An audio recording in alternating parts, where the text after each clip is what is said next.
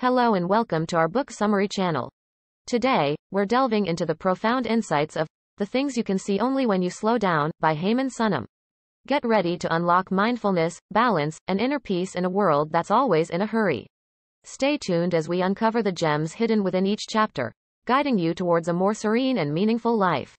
Let's start discovering the beauty of slowing down together. Chapter 1. The Importance of Slowing Down. In this opening chapter, Haemin Sunim sets the tone for the book by discussing the frenetic pace of modern life. He illustrates how constant busyness and the pressure to achieve can lead to stress, anxiety, and a sense of disconnection.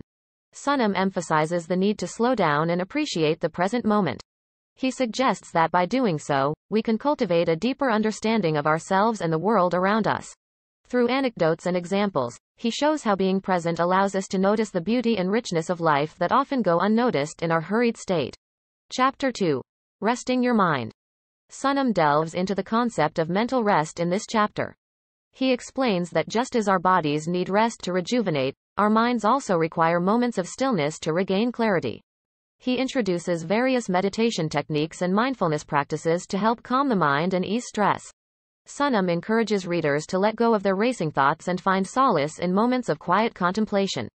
Through personal stories and practical exercises, he illustrates how even short periods of mindfulness can lead to increased focus, creativity, and overall well-being. Chapter 3. Finding Balance. In this chapter, Sunim explores the challenge of balancing various aspects of life, such as work, relationships, and personal pursuits.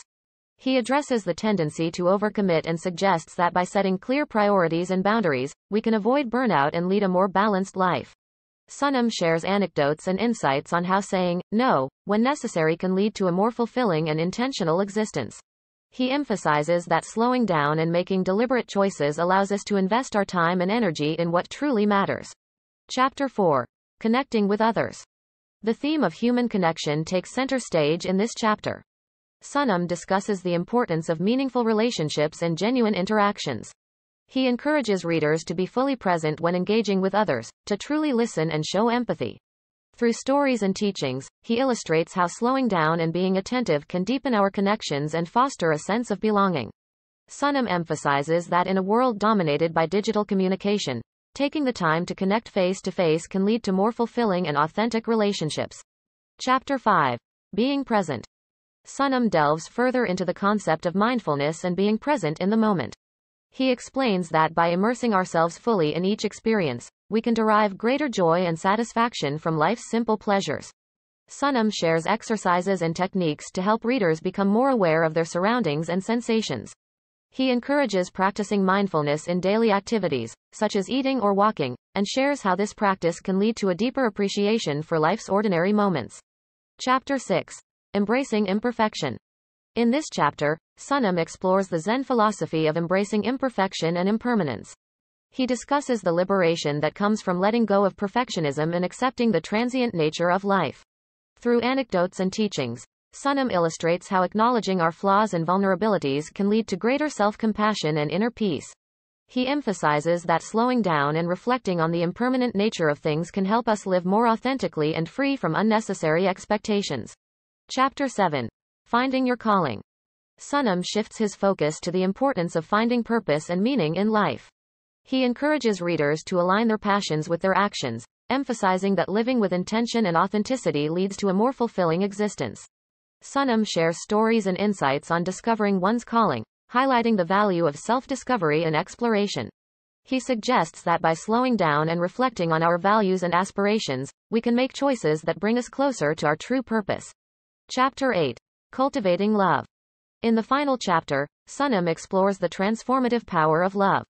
He discusses the interconnectedness of all beings and the importance of cultivating love and compassion for ourselves and others. Sunim provides practical guidance on forgiveness, empathy, and letting go of grudges. He emphasizes that by slowing down and nurturing a loving heart, we can create a positive ripple effect in our relationships and contribute to a more harmonious world. Conclusion. The book concludes by summarizing the key insights and lessons presented in each chapter. Sunim reiterates the benefits of slowing down, practicing mindfulness, and embracing imperfection. He emphasizes that the journey toward a more meaningful and mindful life is ongoing and requires consistent effort. Sunim encourages readers to continue exploring these concepts, deepening their practice, and finding moments of stillness in the midst of life's busyness. In The Things You Can See Only When You Slow Down, Haemin Sunim provides readers with a comprehensive guide to cultivating mindfulness, inner peace, and fulfillment. Through thoughtful anecdotes, practical exercises, and insightful teachings, the book invites readers to reevaluate their approach to life and discover the hidden joys that can only be found when we take the time to slow down and embrace the present moment. If you like this summary, then subscribe to my channel, and if you want to purchase this book, check out the link given in description box. Also check out the new designs on our store for unisex t-shirt, hoodie, sweatshirt, etc. I'll see you in the next book summary. Thanks for watching.